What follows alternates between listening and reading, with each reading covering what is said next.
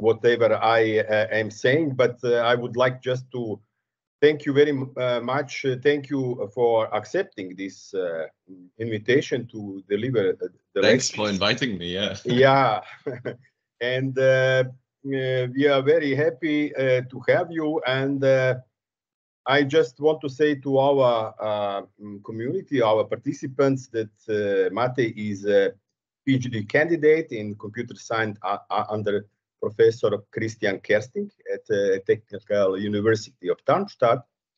And his research involves causal inference, neural causal inference, role of causality in machine learning, and also connected also to what we discussed first 2 days, explainable artificial intelligence and machine learning.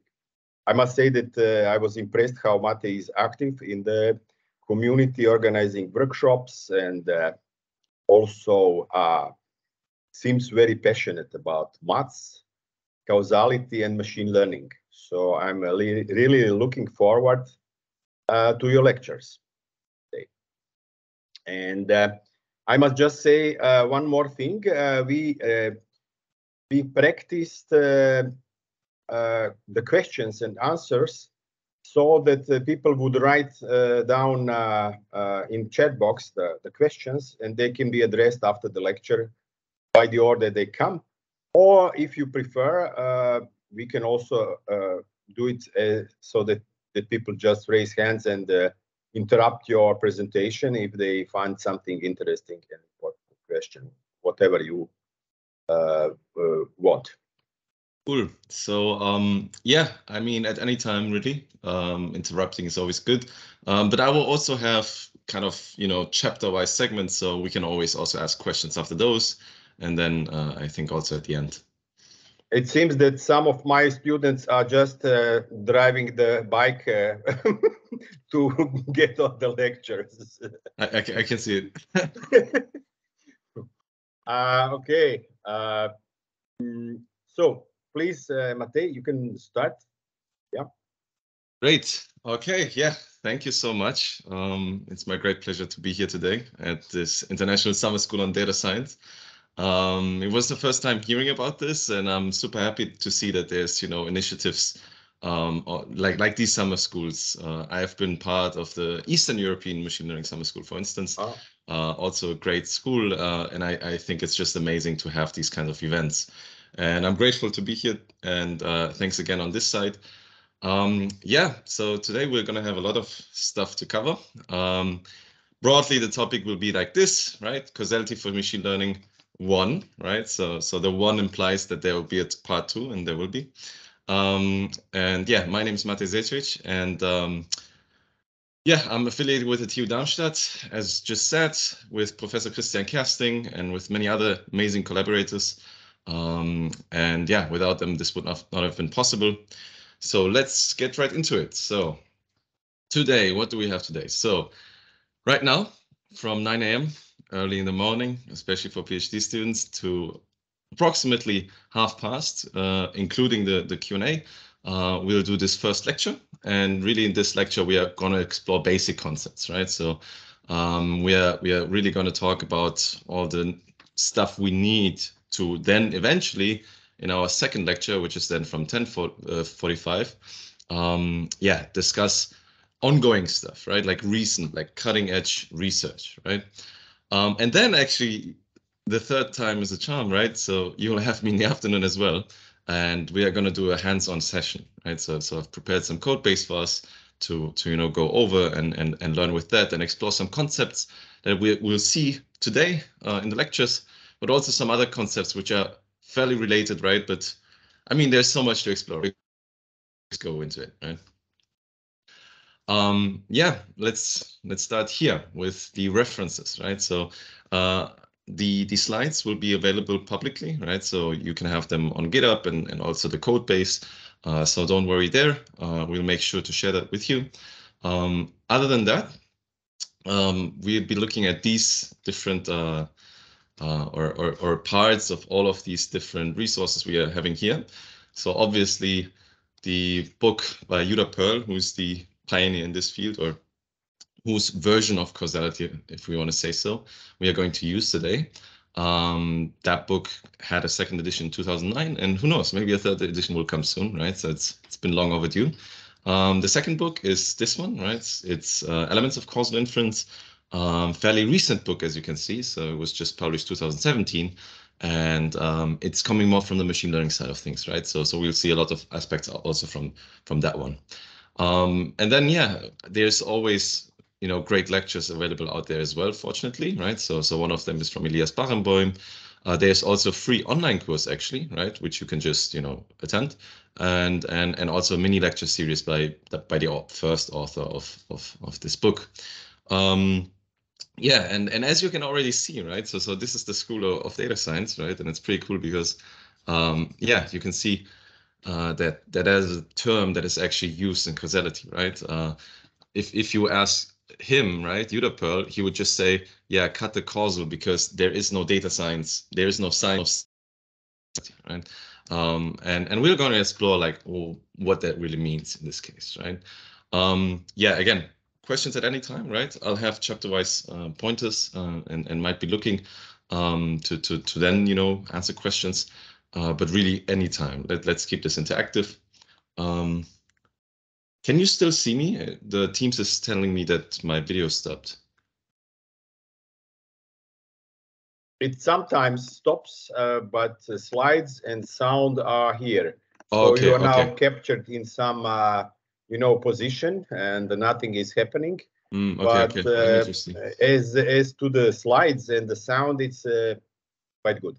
Okay. Let me just check. I'll just try this once. So let's just turn this off, and then now let's just turn it on back. So is it working now? Hopefully. Yes, it seems so. Now we see you as a movie. Okay. As a snapshot. Great. That's reassuring that this works. Okay, cool. Yeah, and then also, I mean, just going back to today's program, right? So really there's a lot of ground to cover, right? And we cannot do everything. We are focusing on the machine learning parts in that sense, but of course we need some of the just causal basics.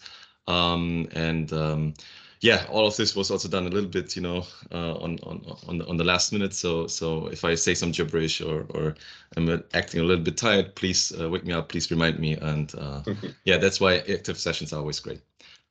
Cool. Yeah, so this lecture really mostly will be based on these two books. I think it's pretty cool to do it with the books because, you know, then when you explore the books for yourself, maybe out of interest or because you're working in this field, then this goes a lot easier. And then, well, there's a stronghold, which is this causal AI lab at Columbia University in New York, led by one of Pearl's students, Elias Barenboim, and they've also contributed a lot of things. Of course, there's many other labs, right? There's our labs, there's the lab in Tübingen, there's the labs in Amsterdam and in London and even other places, right? But I'm just saying like that this lecture specifically is mostly based on stuff that you'll find here, and usually references will be given like this. And always feel free to reach out to me afterwards, right, for any specific references. Also going back to this one, so you see we are going for 10:30, which means we'll aim for like 1 hour and 10 minutes of main content plus minus, and then, you know, there we have also some time for some extended discussion. Cool. Now let's look at some math, some notation, right, which we're going to employ, right? So I'll try to be consistent, but then again, really, the community itself is not really consistent about it yet.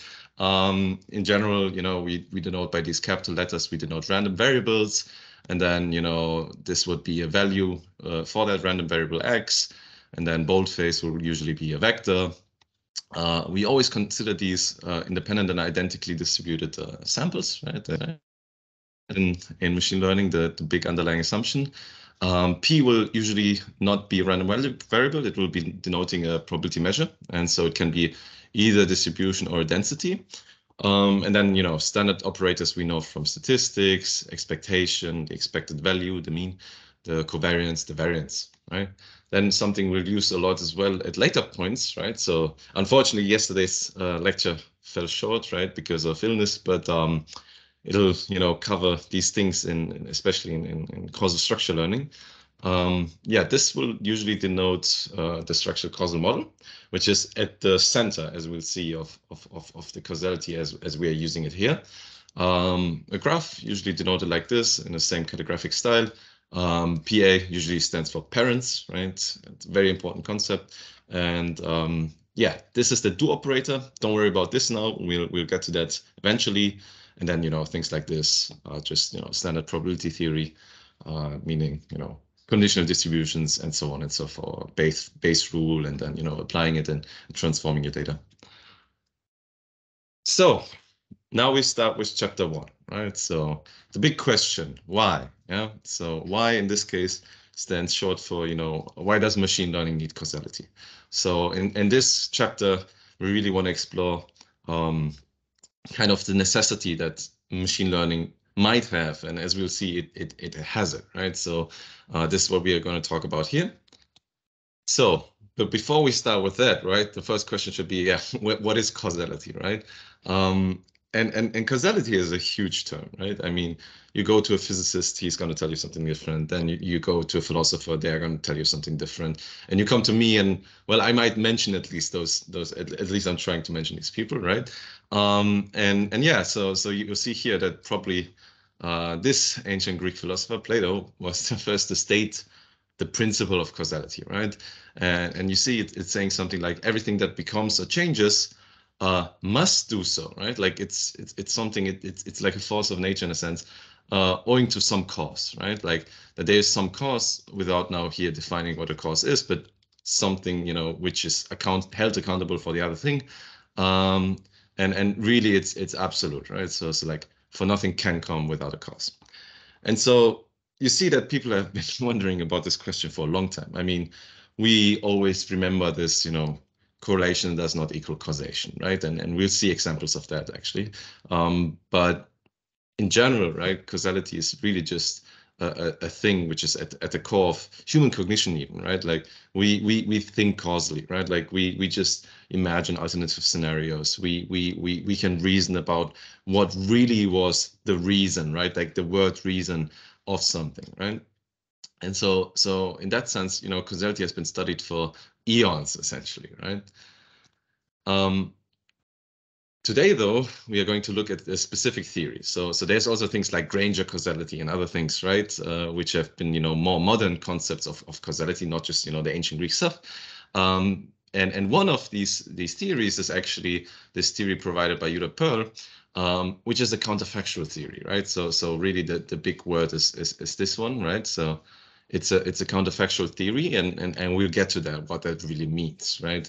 I mean, you could intuitively probably now imagine, right, like there's some kind of fact, and now we're countering that fact, and it's something different, right? And that already shows you this, alternative nature of consideration, and that's really at the core of it because it'll stand at the top, and this we'll see in a moment. So in words, we can summarize, this theory, or as Pearl himself would do it with really two fundamental laws, right? So these laws of causal inference, one of them is about these counterfactuals, right? That, given a structural causal model, the thing we saw earlier, which we are going to formalize in a bit, that you can really get them, right? Like you can deduce them, right? Whether you have access to the STM then is a different question. Usually you don't. But that's the first thing, that at least this formalism for the model exists, right? Like there's this language for doing this. And then the second thing is that, these features of the observed data are actually shaped, right? Like in general, anything you'll observe is really respecting the structure, right? Like that's the S of the SEM, right? Like the structural causal model, right? There's some underlying graph structure. Yeah? And so these are the two fundamental laws put in words, right? So if we say we want to remember two things, then two very important things to this notion of Pearl is you can talk about counterfactuals, whatever they mean, and we'll see that in a minute. And how do, that there is this graph structure, right? Like which is underlying the SEM. So in the following, we'll also just, we usually just say causality, right? But implicitly, it just stands for Pearlian causality, right? Because it was first formalized by Pearl. And why did we choose this one, right? Like, that's a totally fair question. And well, in AI and ML, so far at least, this was the formalization which got us the furthest in a sense, right? Still not in the sense that, you know, without spoiling too much, but still not in the sense that we had like an ImageNet moment. Otherwise, you would have probably heard about it, or we'd be closer to AGI, right? But still by far the best one, right? Because it really you can implement these things, right? And so I guess this was a great deal of that, right? And actually, what is really interesting to me is this aspect, right? So we are also today at some point going to talk about, you know, explainability, explainable AI, and so on. And in cognitive science, right, like the study of human cognition, well, they've shown actually support for, you know, key ideas, right, of deformalism of Pearl, right? So they actually could show something like, you know, humans reason counterfactually, and that's actually super great because with that, you know, you give a lot of credibility to the theory as a general theory of causality.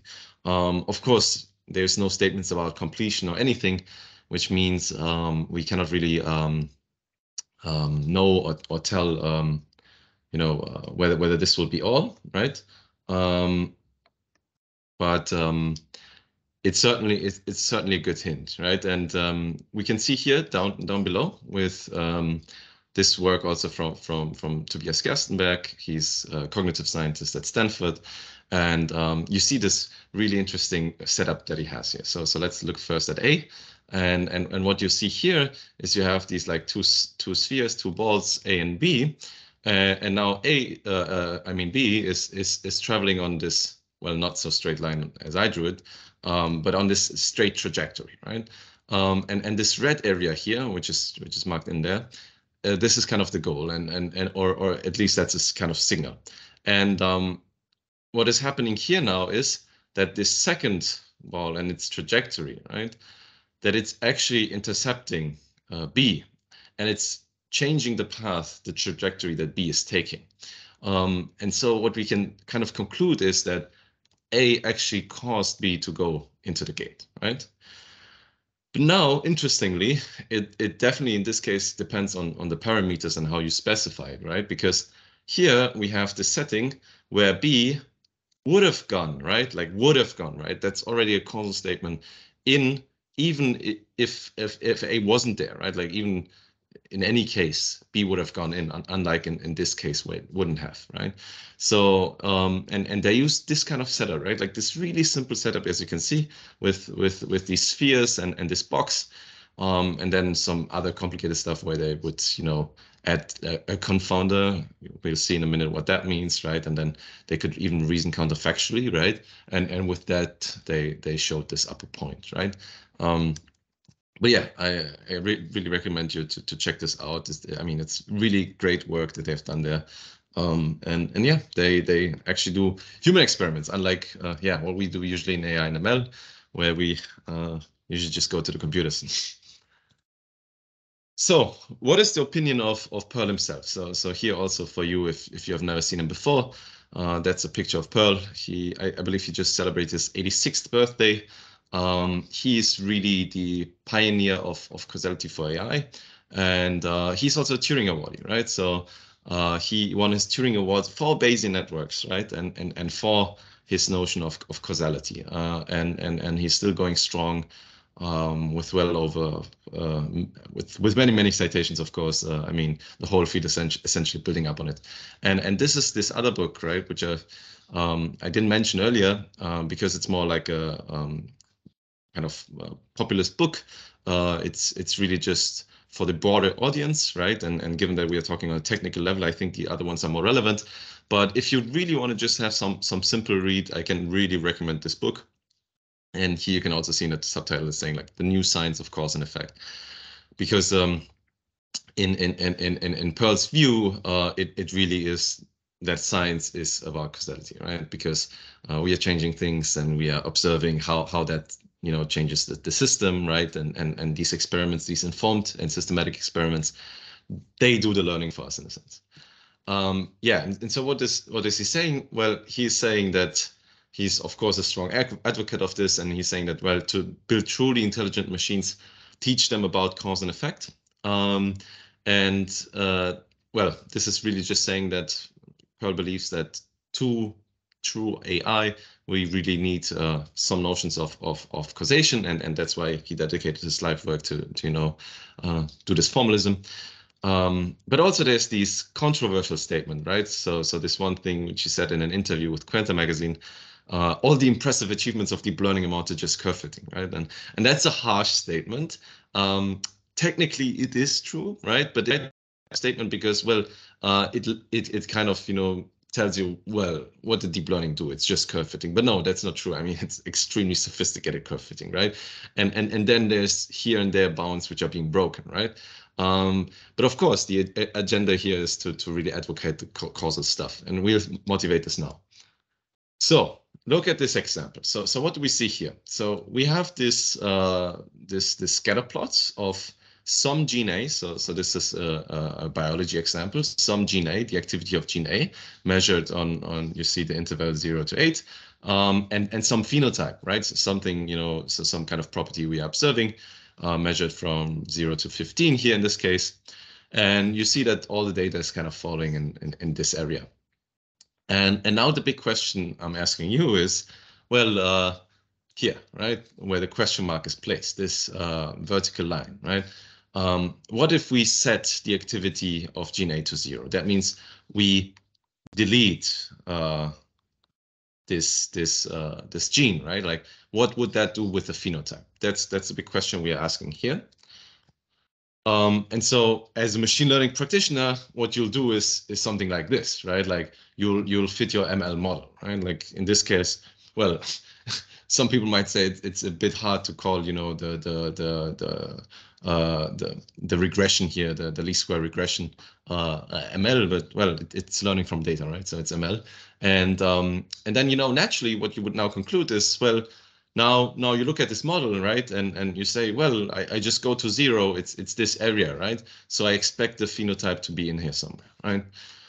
And so now if we resolve this, right, and we see, hey, we are correct, right? And what you see here is the causal model, right? So gene A is actually causing the phenotype, right? And so of course, if we like predict here in this area, well, because we change actively gene A, right, we delete it, the phenotype goes down as well, right?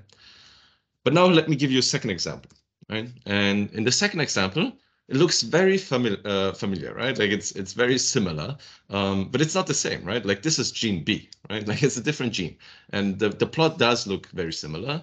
And again, I'm asking the same question, like what happens when I delete gene B, right?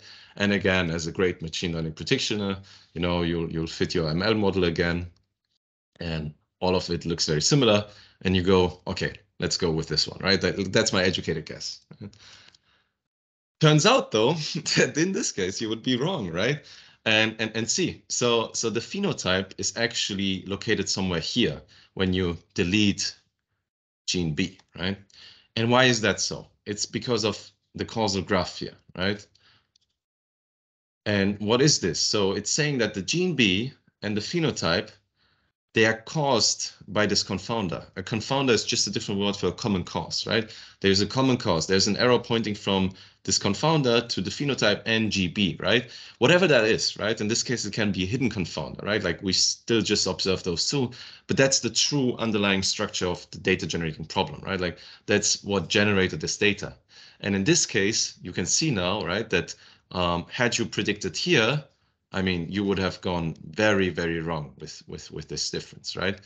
And now you can already imagine, right, that in safety critical setups, right? I mean, you essentially lose, especially, I mean, this is even a biology example. Imagine you have some medication coming out of this eventually, not just the cost, but also in general, like in a financial sense, but like also the harm that you might do to individuals can be great, right?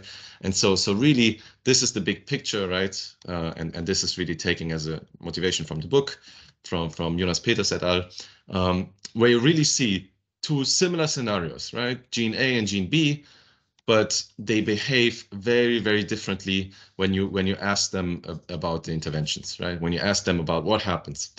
And quite frankly, right? I mean, you fitted both these lines here, right? And the only thing you can really do is say, I don't know, if you say you don't want to talk about the causal assumptions, right? But that's a great thing, because if you talk about these causal assumptions, then you actually can do this, right? And that's the whole idea, right? That's the big view, the motivation here, which kind of motivates our initial question from this chapter, right? Why? Well, why do we need causality for machine learning? Well, because machine learning will suck outside of the domain without the assumptions, right? So where does this come from, right? So this actually comes from this German physicist Reichenbach, and it's called this common cause principle. And really what this principle is saying that, you know, if you have these two random variables, say x and y, and they are statistically dependent, right? So that's the symbol here with the strike. And there's a third variable that causally influences both, right? And as a special case, this principle actually contains that, you know, z may coincide with either x or y, right? So it could be, you know, z could be x, z could be y, or z could be actually a separate entity. And it is said that this variable screens off, right, x and y from each other so that they become conditionally independent. So that's really the principle, which kind of explains what we've just seen now. And depicted in graphs, this really looks like this, right? I mean, this is simple graphs, but you can imagine that these structures appear in all bigger graphs as subgraphs, right? And either it is that x is causing y, or the other way around, or that there's a potentially hidden cause, and that's why we are drawing it here with the dotted lines, right? Which is causing both of them, right? So in a sense, what you would see here is, you know, that there is this relation, but it's kind of hidden to you, and it appears as if they are causally related, like in these cases, although they are not, right? Although they are not, because, well, they are caused by z. So really, to summarize this first section, yeah, causality allows us really to talk about modeling assumptions. So in that sense, these two paradigms are actually quite different, right? Like in AI and machine learning, you usually just, you know, you go with the data and everything is derived from there, right? It's very autonomous, right? That's the whole goal, autonomy. But in causality, it's really like, it feels like we still have this human component, because it's about modeling assumptions, like what kind of setting are you actually looking at, right? And before we are able to you know, make these automatic, these assumptions, and finding those and testing those, it will be like that, right?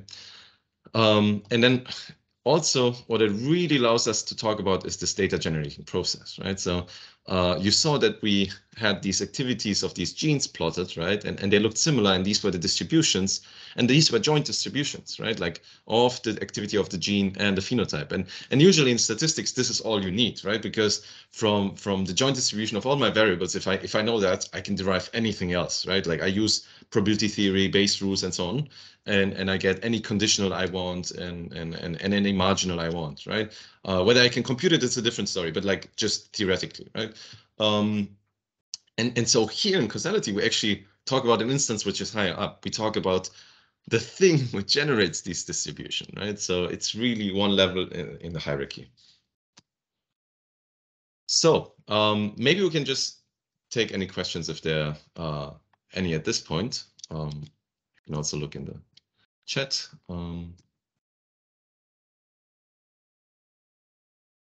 So is there any? No, I don't see anything so far. Okay. So please also remind me if there's like any questions or anything. So then chapter 2 here, the what, right? Like we saw the why and now the what, right? Like, okay, you talked about this and it makes sense. I hope it makes sense now, right? But what does it actually look like? What does Perlin causality look like? So you probably all know probabilistic inference, right? But now we're talking about causal inference, right? And as we have seen, there's kind of this intuition that we have now that causality is a level above, right? And indeed, this is what we see with these errors here. The subsuming in this case just means that, you know, any probabilistic model you'll get out of causal model, out of some causal model.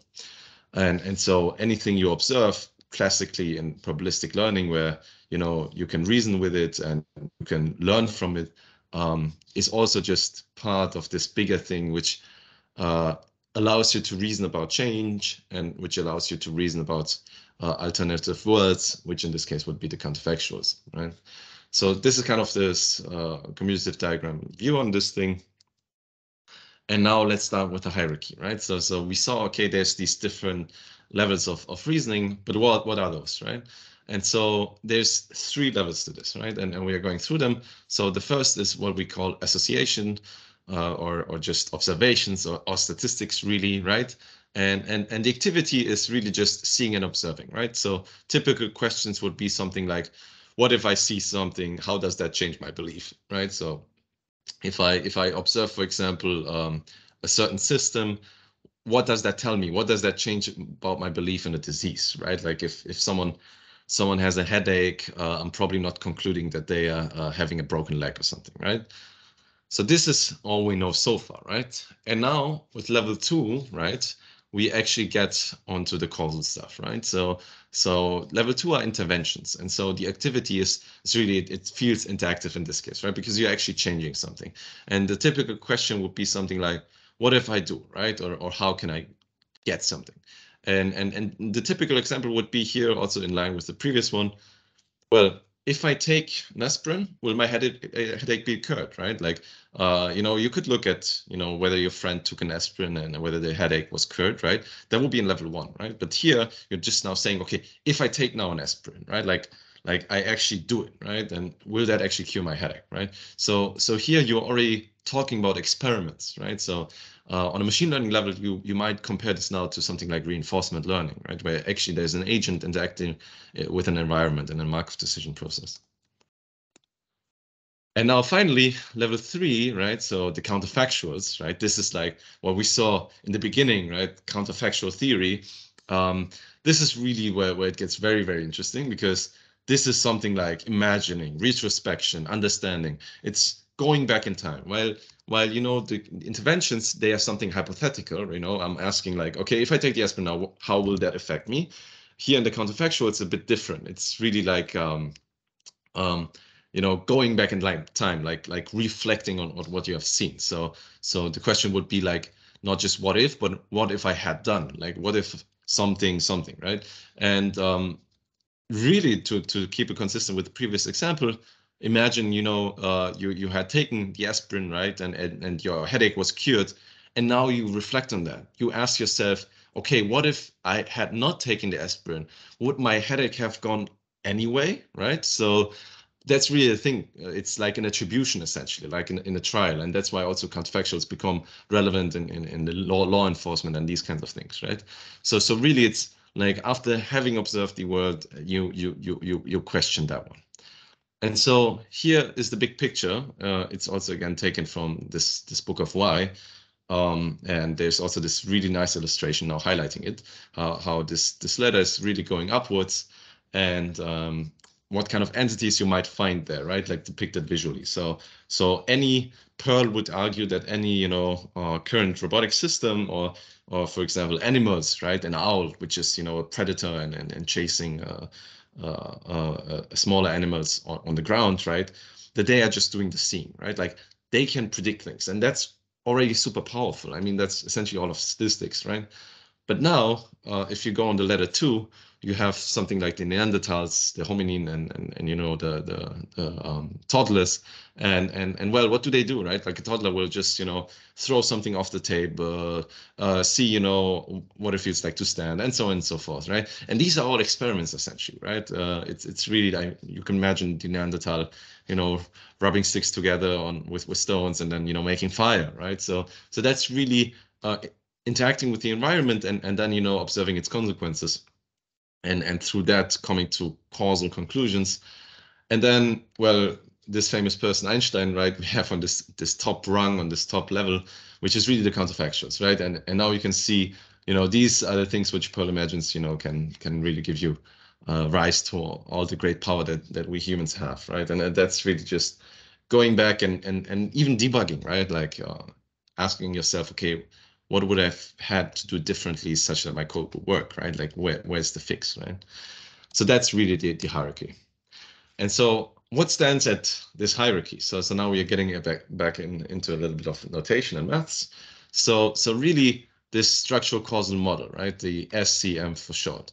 This is really at the core thing. And sometimes in the literature, that's why I said like the notation is not always consistent. You'll find things like SCM and so on and so forth. I mean, people will use different names to refer to the same thing and different notation.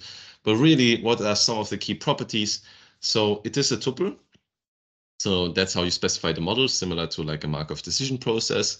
And then, V is your endogenous variables. So your system variables, things that you observe, say, whether you took an aspirin and whether, your headache was cured, for instance, right? Then U are all these exogenous variables, all the things which you don't directly observe, latent, we call them in machine learning usually, right? And they affect those, right? And they are, you can also see them as noise, but you can also remember the U as unmodeled, right? Like it's really just everything else we are missing in our modeling. And then there are these functions, and these are now these structural equations, these deterministic functions, right? However, which use these noise terms. That's why we have distributions, and it really looks like this, right? So for any element in this of our system variables, its value is going to be defined by this function, the parents of that variable, and some noise, right? So these are the components which go in there, and again, right, like these exogenous variables, you can see them as a noise, right? And they have some kind of probability distribution. And that implies also then automatically that you have some probability distribution over your endogenous variables, right? And a big assumption which is usually made, right? I mean, recently people like Bongas et al. They looked at how to fix this, but generally we have no cycles, right? Like no feedback loops in these systems, and that's, I guess, also historically because these models developed from the BN, right? Like there was the Bayesian network, then came the causal Bayesian network, and then came the SCM, and really you can also call the SCM a functional Bayesian network. That's the hierarchy. Okay, so don't worry, a bit of notation, but we'll go through it one by one. So interventions, right? We said like that they already lie on level 2, and they are about changing the equations, these structural equations. So here we have an example model, right? So we have these two endogenous variables x and y, and now we have here 3 noise terms, actually, like one for each of the variables, and then one which is shared, right? This is something which is then known as Markovianity in the literature, right? Which is just telling you like whether there's some other spurious relation between the variables. And these are the equations, right? There's one for x and one for y. And what this model really implies is something like this, that the marginal probability of, say, observing y in state small y is not the same as conditioning, right? Like that they are not independent, right? Because if you look at this thing, which really is saying that x is causing y, and they are not independent. However, really to see this, we have to do right? Like I already used the word, we have to do an intervention. And the do is quite literally doing something, right? So you're saying that you're setting x to this little x value, right? And now you look, so there's this equation, right? And now it's just this, right? Like you replace the whole part, right? Like all of it is just being replaced by that value. This is what is known as a hard intervention, right? We are not going to specify this much, like a hard or a perfect intervention. There are soft ones, right, where you could imagine you'll write something like, x is just a different function of some argument. But in general, what you'll see most often is this type of intervention, right? And what this really applies is the following, that actually, the intervention is the interventional distribution, the causal effect is not the same as just predicting the marginal. And this really shows you that, x causes y. So, and what we also usually do is like, if we have, for example, this, I mean, this is, I believe, what is great notation, you have here the little x highlighting that, this equation was replaced essentially, right? How do you get counterfactuals now? So we're not going to go in detail now here, but we'll just show the procedure. So it's like this 1, 2, 3-step procedure. So you have these distribution over the noise terms, right? And given some evidence, right? And this could really just be some observation of I don't know, like X, Y, and whatever your variables are, and they kind of have some implications on the U terms, and you update this belief, and then you just proceed with an intervention. Then you just do your intervention and predict, and that already gives you counterfactual. Because in a counterfactual, what you're doing is really you're keeping everything fixed, right? Like so you have some belief about the U, and you're keeping that fixed, and now doing an intervention, right? These things, this is one world in a sense, and then this thing is the second world, and you're kind of comparing them. But it's not restricted to just 2 worlds only, right? Like this is a general formalism, and in the references, you will find definitely pointers to that if you're more interested in that. So what about the causal graph, right? So we talked about these SCMs now for a minute. And actually, it turns out that the causal graph, right, there was the second law of causal inference that we saw, is really just an induced property of the SCM. So usually, right, as I told you earlier, the SCM is latent. So here, you know, this is M, and I'm just using now the equations lazily in this box. Because they are the key property which are determining the structure now. Because if you look now at the equation, so we have 3 variables, right? So we have X, Y, and Z. Those are that ones, right? And we know they have some kind of names. So something like, you know, drug, headache, disease. I mean, that's your modeling choice. And now all of them are determined by all these equations. And now what you just have to do is look into the arguments, right? So you can see that there is no other Y or Z, right? Like no other endogenous variable in the equation for X, which means that there is like no direct error coming into X, right? Like there's no direct error into X. But if you look now at Y, you can see that Y actually depends on X, and that is this error, right? That's how you read it off. And in Z again has no direct error incoming because there's no argument. And now the question is, well, what are those, you know, bidirected errors that we have on both sides? Well, they are just this thing, right? Like there's the one for Y and Z, and one for X and Z, right? So that's really how you read it off. So even if you don't observe the SCM, right, you might actually observe the causal graph, right? And it's just an induced properties. It just comes out of these equations. Okay, so now big question, right? So in causality, we are also often interested, because we talk about modeling assumptions, we can look at all kinds of settings, right? And well, we might want to ask ourselves, well, can I just have data from this one, right? Like from the associations, and take that essentially to reason about experiments, right? Like, you know, can I just observe, for example, you know, the statistics of a patient, you know, or patients taking a certain drug, right, for treatment, and does that tell me something about, you know, how effective that drug is, essentially, right? And that's a very relevant question, because imagine the drug, right? Like it's not tested yet, and then if you want to give everyone that same drug, that might be unethical, right? It might also be infeasible because of, you know, cost, right? Financial aspects. So it's a very relevant question actually to you know, do this cross-layer inference, right? From going to L1 essentially to L2, right? And it turns out, unfortunately, that this, you know, causal hierarchy theorem showed that it's, well, impossible. Now you ask, well, isn't that a negative result?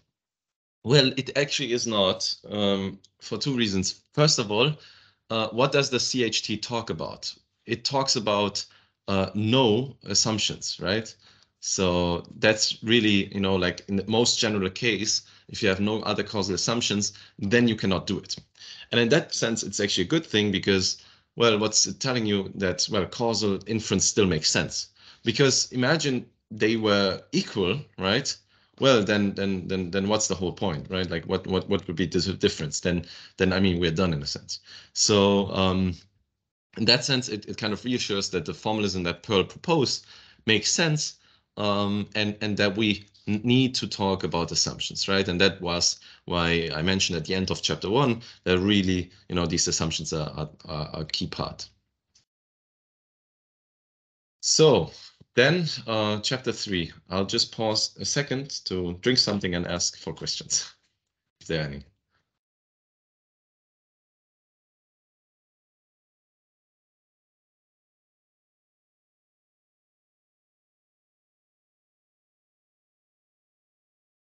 Okay, if there are no other questions, then now we get, right, we have discussed now the why and the what, and now let's talk finally a little bit about machine learning, right? So now we'll talk about machine learning for causal effects specifically. So what do we see here? So we talked about the cross-layer inference just now, right? And actually it becomes feasible, and that's a great relief for our side, if you can put, for example, constraints on the causal graph. So here you see this picture from Barenboim stuff, where you have the data fusion problem in a sense, right? So you are using just observational data. So this is the layer 1, and just from one domain, and now you're trying to say something about the causal effect, right? Like this thing is element of L2. And now say, y, x, and m are kind of the variables, and say this is the relation which we observe, right? We observe that, m is being caused by x and y is being caused by m, and there's some kind of confounder between x and y, yeah? And of course, we observe just regular data. This is, L1 again. This is exactly the thing we mentioned here.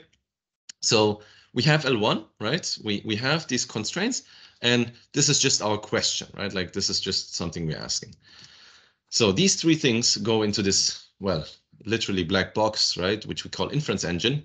And turns out we can then answer whether there is a solution or not, like whether, we can go from here to here by using this, right? And in this case, you can see the solution here, right? So the equality between, doing an intervention on X and observing Y would be the same as this complicated looking formula, which is really just saying like you average over the m's conditioned on X, and then you average over all the other, or all the X for that certain m, right? And look at Y. And what this really gives you is you can now go from available distributions to the interventional distribution, right? So it is possible, right? The question, of course, becomes in which case it becomes possible, right? Like which kind of combinations of these factors? Like, are there maybe queries, where it doesn't work, right? Or constraints which are insufficient, or what if I don't have enough data? Because, well, usually this is just of some sample size n, right? And maybe if n is too small, then it will not work. A second question which usually comes up with this one is how does how does this black box actually work, right? Like, what is this black box about? And so this is now the celebrated do calculus, right? If you have heard about do before, then chances are that you have heard about this one. And this is really this inference engine, right? And we are not going to go in detail about these rules now, right? But really, there's just 3 rules, right? 1, 2, 3, and they have intuitive meaning. For example, inserting, deleting observations, changing observations for actions, right? And actually inserting and deleting them. And the great thing about this one is actually it's a complete set of results. So what this tells you is that when we go back to this one, that anything which really has a solution, right? Like any query we could ask that actually has a solution, we'll get the answer. And even for the ones where we don't have a solution, we'll at least say no, right? So it's a very, very powerful tool, and that was why this one was a very successful achievement in the field. And well, what does this criterion mean though? So this might be important. So this double dash one in this case is just equivalent of what we've seen with the previous one with a single dash. So this is really just saying that y is independent of z given x and w in the graph G, where incident nodes to x were removed. And what does this mean? Well, this is deseparation, right? So deseparation it's a graphical tool. It's something from which you know, if you have had some lectures on probabilistic graphical models, then you'll be familiar. So imagine you have like a graph like this here, a kind of chain structure here between A, C, and B, and say C is given, right? So the gray nodes are observed. Then what this tells you now here in this structure, the deseparation criterion, that they'll be independent. So if I know about C, right, then knowing about A will not change my belief about B. That's really what it's saying. And for chain structures and forks, this is really always given. But interestingly, in this case here, in this last case here, they become independent only if you don't condition on C, right? That's what is known as a collider, right, or a V structure, right, because it looks like a V, and well, that's just a property of graphs. And what's usually used in this context is these things, so global Markov property and faithfulness. And what do they tell you? So the only difference here in this thing is just this thing, and it's subtle, but it's important. So it's telling you that however you find out this using the deseparation tool in the graph will imply the same in the distribution, right? The distribution, your PV, you know, and then, you know, you'll have some sample of it, and this will be your X1, Y1, Z1, right? And so on and so forth, your data matrix essentially, right? And it's telling you if you see it in the graph, then this implies that you'll also see it in the distribution. And faithfulness is really just the other way around, right? So ideally, we have both properties, and then it turns into an equivalence, right? So, and why do we care about this? Well, if you have both of these things, right, then you get this below here. This is a local factorization. So the probability of any observation I can make in my system will then be a decomposition according to the parents, right? Like according to these modules. For example, here we would see something like P of C given A and B, right? In this case, the parent set of C is defined as A and B, right?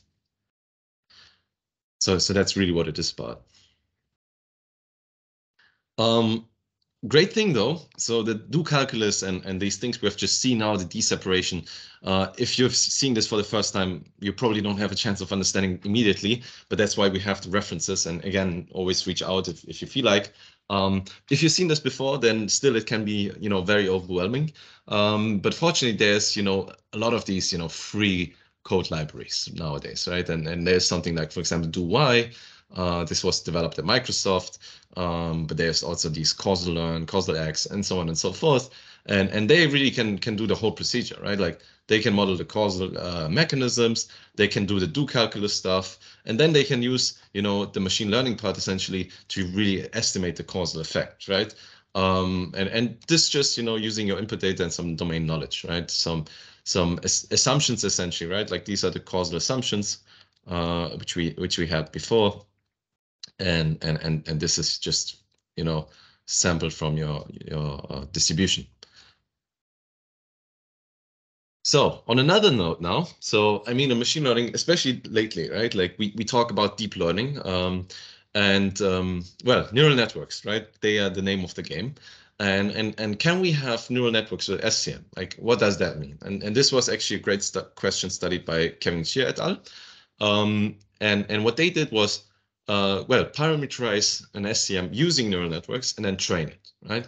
So we could just do a whole lecture on these models, but I have this one slide summary for you here. So let's go through it one by one. So there is this true SCM, right? So here it's denoted by this M star. Again, as always, we have our variables, you know, as before, for example, the drug, the recovery, the headache, the exogenous, the noise terms, the things we don't model, the equations, and the distribution. So remember, this is kind of the key, right? If you have these things, then you're done. But usually we don't have that, right? So that's really, sorry, that's really the underlying reality, right? Which we want to find out about, but which we don't have access to, right? So that's why it's grayed out here. It's hidden.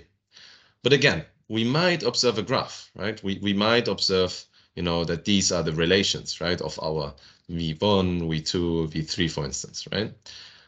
And so they had the clever idea of saying, okay, well, what if you constrain it, right? Like, what if you have now this, what they call a neural causal model, which just looks like this, right? So you see here's, for example, variable X, variable Z, variable Y, and between those, the structural equations are modeled by these neural network modules, right?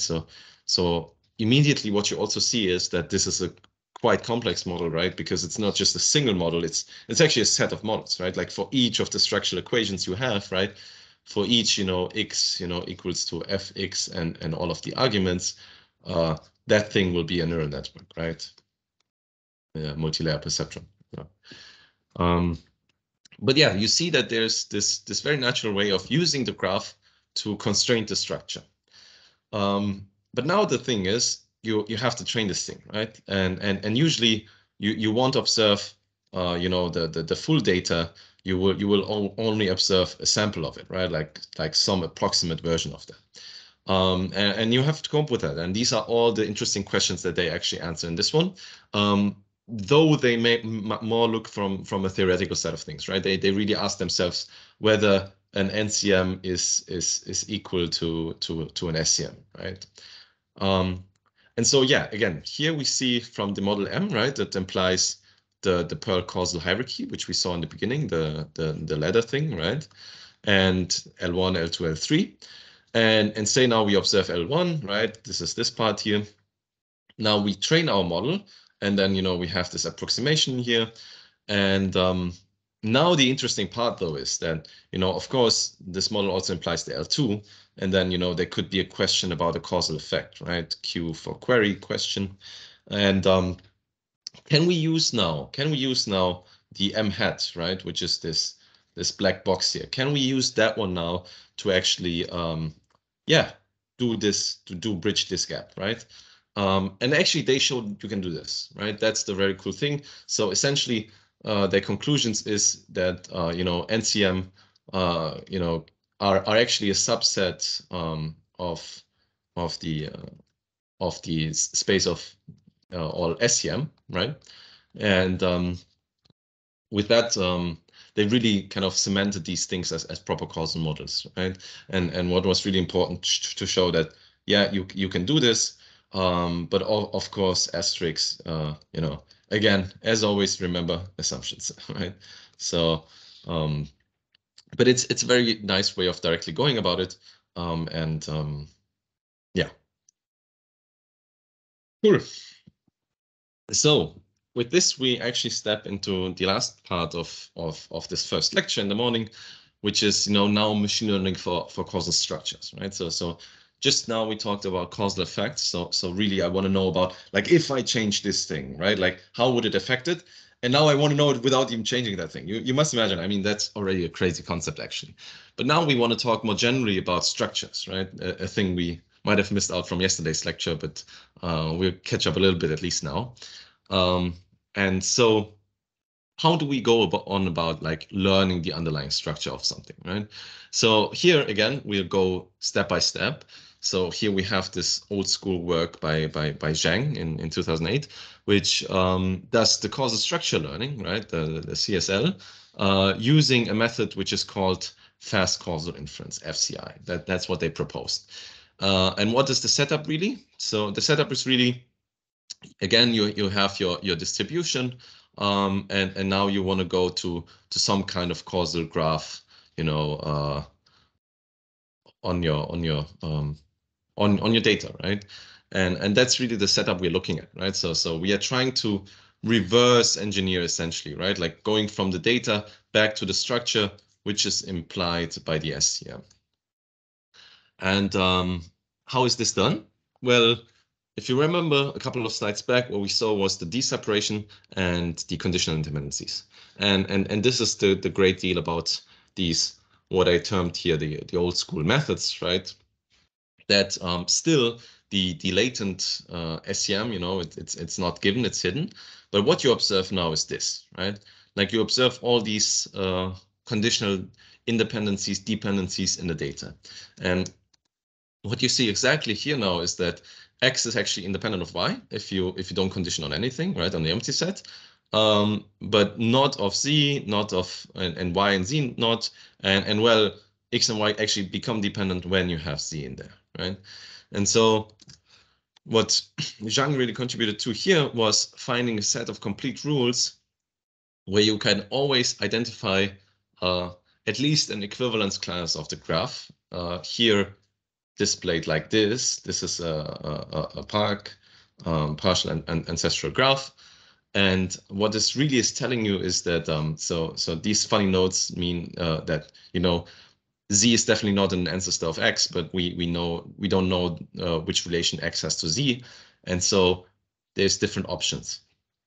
There's different graphs coming right out of this pack. It's an equivalence class, right? So all of these ones, these form a set, right? And this thing here is really representing all of these different graphs, right? So in a sense, we cannot identify, oh, it's that one, right? Like we cannot go for what it really is, given only this data. But we can at least conclude that it's either that or that one or that one or any of those which here remain. And this might sound very reassuring, but you know, this can be problematic, right? Because the space of all DAGs and the packs, it scales, well, the space of all DAGs scales super exponentially with the number of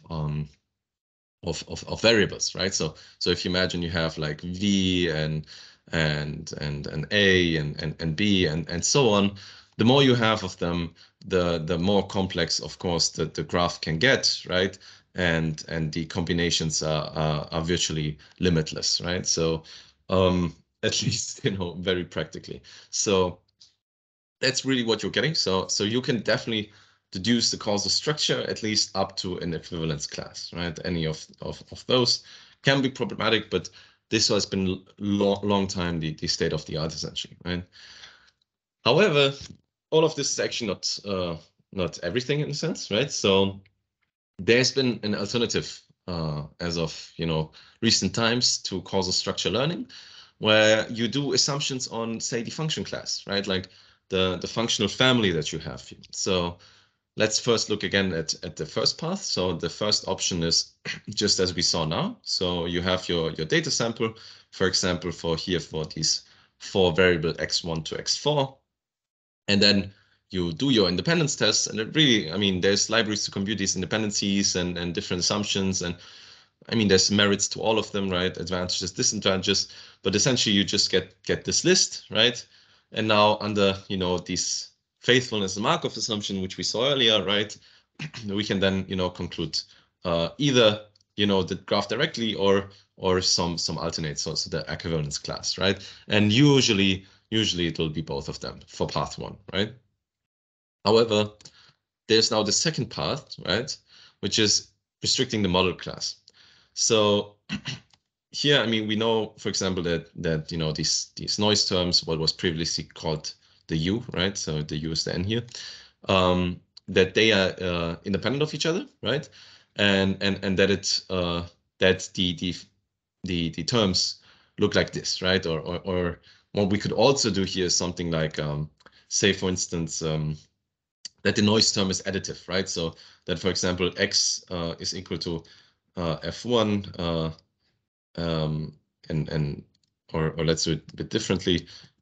We write, for example, let's look at X3, for instance, and then, you know, F3, and then it's, say, you know, dependent of X1, of course, and also on N3, but the noise term is additive, right? So we have this plus sign here. If we can do something like this, for instance, of course, that is very strong assumptions, but if we can do that, then we might actually be able to, you know, directly get to the graph, right? So in this case, they illustrate here very simply by saying, yeah, these are the equations, and then of course you can just read it off, right? But practically you would not have this because this is already this, right? And you just want to have it, but you would have something as I just showed, where you have something like, okay, it depends functionally on this one, but additively on that one, and this is really, I mean, this is really your function here, x1 and n3. Yeah? Cool. So these are kind of the two approaches, and this, you could call the new school in a sense. And here are some results, right? So here's a nice table which is just summarizing some of them, right? So here DAG, we didn't even mention actually, but it's just directed acyclic graph, right? This is your structure of interest. Usually, I mean, we saw that the SCM has this acyclicity assumption, and that's the representation of choice in this case. Because directed, of course, because we are talking about causes. It's either that or it's that, and acyclic, that of course we don't want to have these feedback loops. Yeah. And here you see now a kind of taxonomy of some of these results. So if you say you have general SCM, right, like any of your variables, is just a general function of its parents and some noise, well, unfortunately, you'll have bad luck because, well, it's proven impossible. Okay? However, if you say now you have additive noise models, right? So again, this was the thing we saw with, say, here and then this thing, right? Then it's suddenly different, right? Like you can actually identify the DAG, which is really, really good, right? But under the assumptions that this thing here, that the Fs are nonlinear, right? And then you see there's some of these other results, right? For example, which is maybe a bit surprising for some who will see this the first time, right? But it's something like that the linear Gaussian setting, right? So you have a linear model now. So actually that, for example, here the x3 is actually just some coefficient alpha and x3, right? And additive with some noise, and this one is a Gauss, right? So say 0, 1. Then it's actually not identifiable. And this has something to do with the fact that when you look at the bell curve, right, and its symmetry and these things, right? So you see that in causality, again, we talk about all these modeling assumptions, and now if we do machine learning, if you want to estimate and so on and so forth, it's well worth looking at the theory, because it can already tell you like, oh yeah, you can do this or you cannot, right? And in some cases you actually cannot. On a totally different note, but also very related to causality for machine learning with structures, right? Like specifically, in 2012, there was this very, very nice and interesting paper by Bernard Chirkov and others, where they showed that the semi-supervised learning setting, right? So the setting where you don't just have your X and Y pairs and Y is the true one, but where you also just have some X samples, right? Where you say to yourself, okay, well, I learned the mapping from X to Y, but how can this also help make it better, right? Like I observe just more samples, and how can I fit them in there? And turns out what they show here is that semi-supervised learning will just work in the anti-causal direction, right? What is causal? What's anti-causal? Again, if you have a cause and it's causing the effect E, right? Then this is the causal direction, right? And going the other way in the prediction is then the anti-causal. And what they really just showed, right? Like you look at the causal stuff and it's not really working, right? But then you look at the semi-supervised learning and it's perfectly working, right? Like you can see this clear difference here, right? And what they really show with this is that well, the structure really dictates what you can learn, because in machine learning, right, whether I predict my MNIST a 3 or I go the other way around. I mean, usually I'll do this classification, right? And now what this really is telling you is that if you don't go into the anti-causal direction, right, then you can only do it. Then you can only benefit. And why is that so? Well, it's so because when you go with the causal direction, then there's this thing of the independence of the probability of your cause and the probability of your effect given the cause, right? Like this is the mechanism, right? This is the mechanism, and this is the cause distribution, and they should be independent, right? Like they should be independent. So that's really what's happening here. Cool. So I think we're getting to the close of this one. this first session. And really, what we have all seen now, we kind of realize, I think it's a quite fitting quote from Pearl by himself. You know, as X-rays are to the surgeon, graphs are for causation, right? And we really saw these graphs are everywhere, right? And that's the S in the SCM, right? The structural causal model. And I actually always like to adapt this kind of, you know, quote. I like to say something like, you know, as graphs are to causality because they're super necessary, well, causal nets are for AI, right? And what I want to say here is that even if we haven't seen maybe the most impressive results so far with applications, right? I mean, the whole name of the game was first, you know, getting, you know, a language and formalizing this. And then, I mean, there's several important theoretical results, and I mean, a lot more attention now for just the pure machine learning view. And it's very clear that any of these levels, right, like be it L1, L2, L3, well, all of them we want to be able to answer, right, in some way. And here we have a language to specify them. So, and even in the language of probability, which is usually the language of ML. So, it just seems like a natural fit. And so without further ado, I'll just give a couple of more announcements, you know, opportunities following this summer school. So there's this discussion group, as said in the very beginning of this lecture. You know, there's this weekly discussion group, and here's also the link, right? Discusscausality.link. And, you know, we have a Slack channel where, you know, people can ask questions. Everyone is welcome. It's open. We have the recordings from the past sessions. And yeah, it's live sessions, and the focus is really on the discussions, right? Like we have the first authors ideally coming up and alongside slides discussing their papers, right?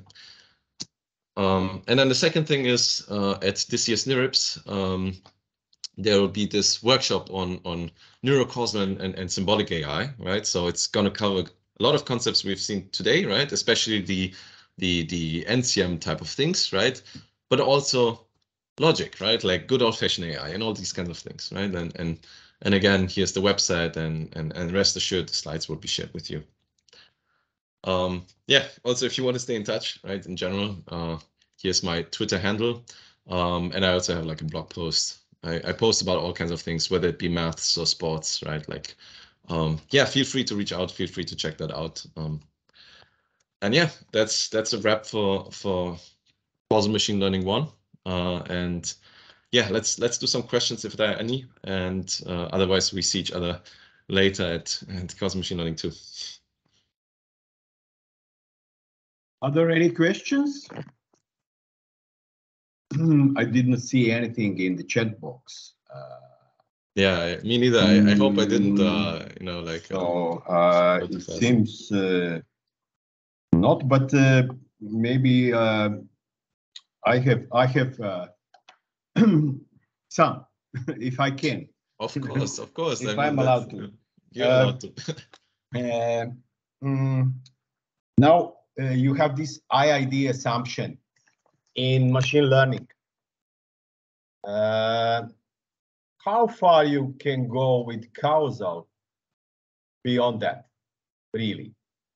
What about if you have heterogeneous effects? And basically, if you move from this IID with causal graph, you are on uncharted territory as well as in when you are doing machine learning model. Yeah, so that's a very good and important question. In general, what we see usually is that, you know, that's what we saw in the very beginning with where we had something like, you know, the statistical is being, you know, subsumed by the causal, and really what it's telling you is that the statistical is just a subset of the causal, and so you have all the problems from statistical learning theory plus the causal ones, right? And I think that gives a good answer to the question. Yeah. Okay. And another one is maybe I did not understand completely this relation with semi-supervised learning and causal or structural causal models. we had a student that actually he did a PhD, semi-supervised learning, and just in practical terms, I think tried most of the algorithms that were around, practiced his own also, but you observe that sometimes this semi-supervised learning works well, and it works great, and sometimes it does not work at all. Yes. And I don't know if you can comment now. Would these causal structures help in constructing algorithms that actually can utilize unlabeled data in such sense that basically the semi-supervised learning, and that is the point actually. This is probably the only way you can prove that this causal learning is actually working. It's doing better predictions out of the box, out of the domain, out of the applicability domain. Isn't it so? Yeah, so that's a great point. So really, what I was just showing earlier with this paper by Bernard Chirkov and others, it's a great result, right? Because just to summarize, what the result is really giving you is that you want to do now semi-supervised learning. You're interested in that, and you said like sometimes it's working and sometimes it's not working, right? And the question is like, which are those cases, right? Like where it works and where it doesn't work. And they gave you an answer. They give you a clear answer. They say this case is anti-causal, right? And then, of course, as you anticipate, the case where it doesn't work is the causal way. And that sounds weird, but like what it really just means is like when you decide on your variables, right? Like A, B, your features essentially in machine learning, right? Then of course these features will be related somehow, right? So say your feature A is causing feature B. That is the causal direction, right? And the other arrow would be the anti-causal direction. And in machine learning, you might actually be interested in predicting A from B, which is the anti-causal direction, right? And so what their result is telling you is semi-supervised learning will work. But if you say now, okay, I want to predict B from A, which is the causal direction, and it's just a question of what you want to predict and then how the actual model looks in reality, well, then the answer is semi-supervised learning will not work, right? And that's the interesting thing. Yeah. Okay. Thanks a lot. I don't know if anybody was stimulated with this discussion. No. And then you have some time to recover, Mate. Yeah. Thank you. And that then we meet at 10:45. Yes. Okay. Great. Thank you very much. It was very nice. Thank you too. So see you in a bit. Yeah.